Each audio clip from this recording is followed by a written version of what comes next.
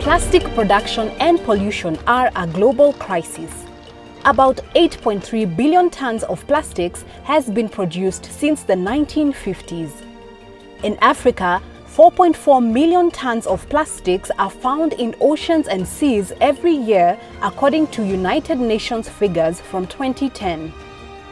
Most of the plastics disposed comes from the daily use of single-use plastics.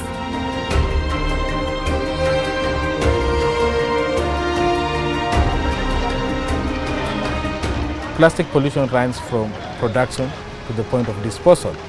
We use fossil fuels to produce plastics. It's been a problem. Climate change crisis right now is an emergency, so we need to handle climate change issues. So if we continue using plastics, I mean we are also continuing to contribute to the climate crisis, which is a really challenge.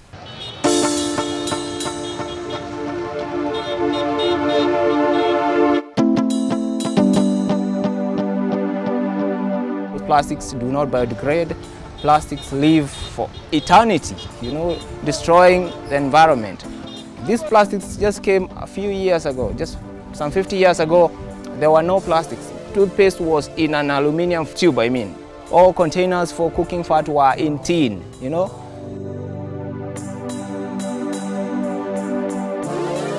99% plastic ndio inachafua environment, unaona. So mimi ningetaka sana tuendelee kupiga hii vita ya kuban plastic. Nous vivons dans la souffrance à cause de ces pratiques. Il y a des plastiques en bouteille, des plastiques en papier, sans compter les ordures que les femmes qui font le marché au rond-point Madagascar jettent dans ce cours d'eau. Plastic pollution is a menace in every angle that you want to take. Leave alone, they are an eyesore. When you walk around and you see plastics are littered everywhere, I don't think anyone gets happy by doing that. We have clogged our drainage systems with plastic materials. Those that are in the landfill, they are most of the time burned. And when you burn plastics, they produce a lot of toxins, including dioxins. Since they are made from fossil fuels, when you burn fossil fuels, of course, they produce carbon dioxide, which contributes further to the climate issue. Plastics are a menace. Plastics are a crisis.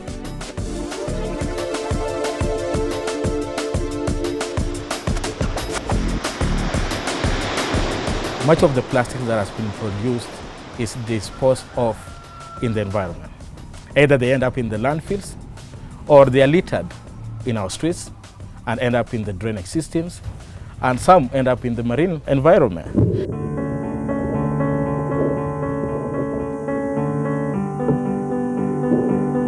And the biggest amounts of waste that go into the ocean is plastic. Plastic bottles, plastic cups, plastic bags, plastic straws, disposable cups and plates and forks, they're ending up into the oceans.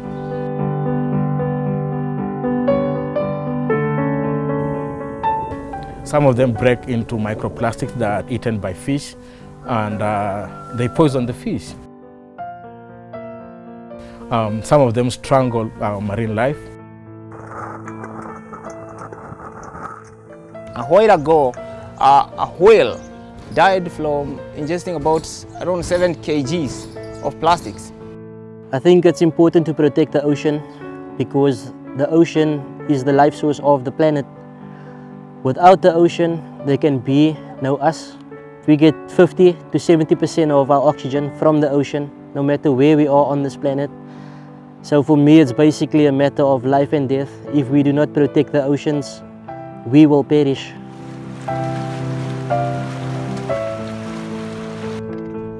From the time I started diving to now, things have definitely gotten worse. We've noticed an increase in different types of plastic and other waste in the ocean. I noticed sea urchins, especially the ones called decorated sea urchins. They normally use leaves and shells to cover themselves in the heat. Today you will find these sea urchins covered with plastics. Obviously they don't know what the difference is between a plastic and a normal organic material. There are so many alternatives to plastics, and even we have the capacity to even innovate more. For the single-use bottles, for example, we have the refilling system where you can go to the dispenser with your reusable water bottle and just refill it. For the single-use carrier bags, we have baskets that are made by local people, inspired by the African culture, the Kiondos. Women have organized themselves and they make these baskets. The problem is finding a market.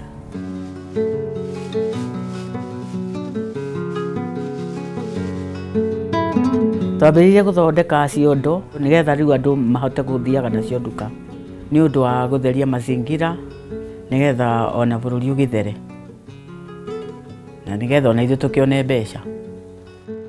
The narrative that we can't do away with plastics because there are no alternatives to plastics. We have alternatives already being produced by our community members who are trying to sustain themselves, who are trying to make livelihoods out of these alternatives. So it's just important, it's just good that we support them. It's just good that the government also provides subsidies for them so that these products are affordable to everyone, because they can't really compete with established industries. The plastic industry is already established. So if you want these initiatives to compete with an established industry like a plastic industry, then we will really be doing these people an injustice.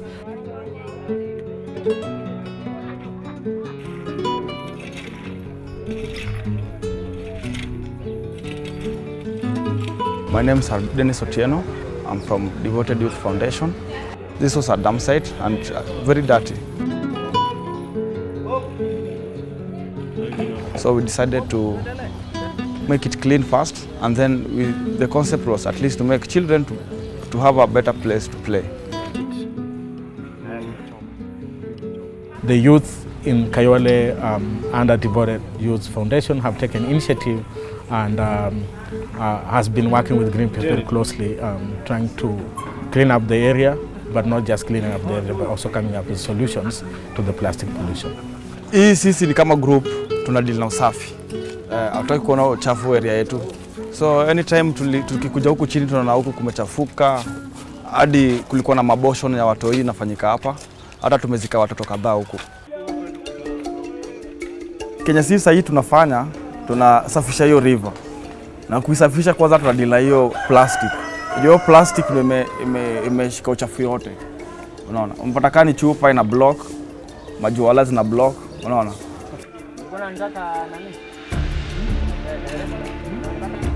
They are providing solutions in terms of alternatives, but they are also managing what has already been put in the environment.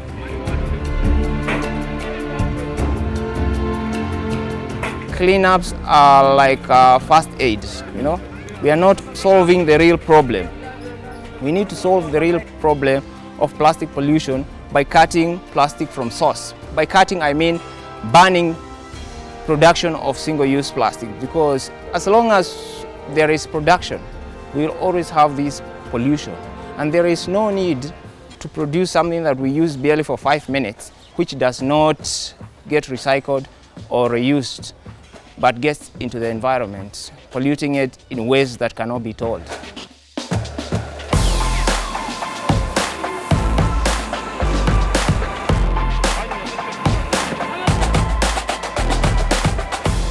We really just to face this crisis with real solutions and stop hiding behind false solutions.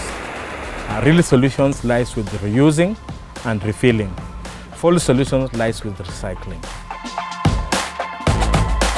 So in a clean and conduct brand audit, what comes out is that much of the products that they claim to have recycled are still in the environment. So recycling is a false solution. I think industries have done a good job at perpetuating a narrative that plastic is life, which is a fallacy, because plastic is not life. Africa is awake to the effects of plastic pollution, and more than 28 countries in the continent have banned plastic bags, with offenders facing fines or prison sentences. This conveys Africa's desire to reduce plastic bags use. The manufacturers know that recycling is not working, but they have always hidden behind that narrative. So when you have a ban in place, it forces them to find solutions. The solution is them trying to move away from producing single-use plastics and finding alternatives.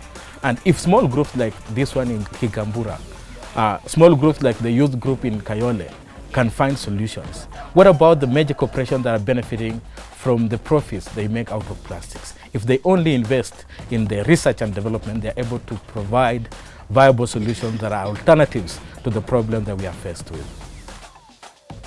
The government needs to enforce the ban to 100%, to press and to push industries producing plastics to commit to protect and conserve the environment. Prendre l'exemple du Rwanda suffit seulement aux dirigeants africains pour pouvoir éradiquer ce problème de plastique. Donc ce que nous demandons à nos dirigeants, c'est de faire le tout pour le tout et essayer d'éradiquer ce fléau qui est le problème du plastique. So it beats the logic of having a ban in place when people are applying for exemptions and getting those exemptions. So the government has to be more stern, more objective, and also be more accountable.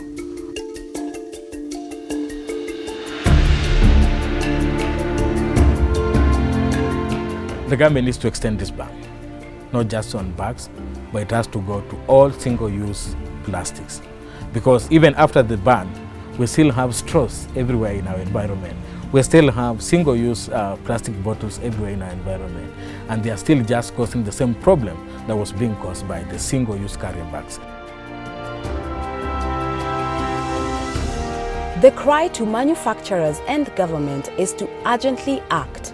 But what can an individual do to make a difference on plastic pollution?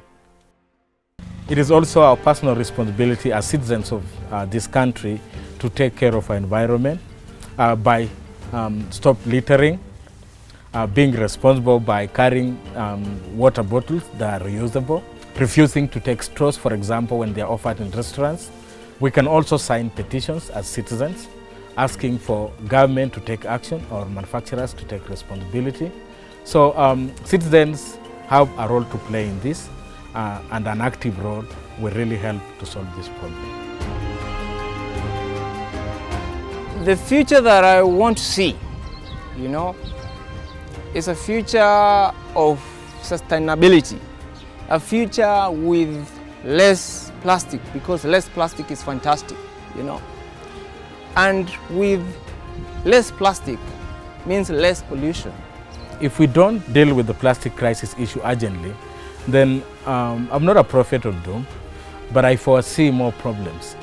So we will continue to lose livelihoods, we will continue to lose our marine life, we will continue to face flash floods, maybe at an increased level. Who knows? Because research is still underway to ascertain how much impact plastics have on human health. Africa has made strides in the ban of plastic manufacture and use. However, Africa needs to intentionally act in haste to stop plastic pollution at its source.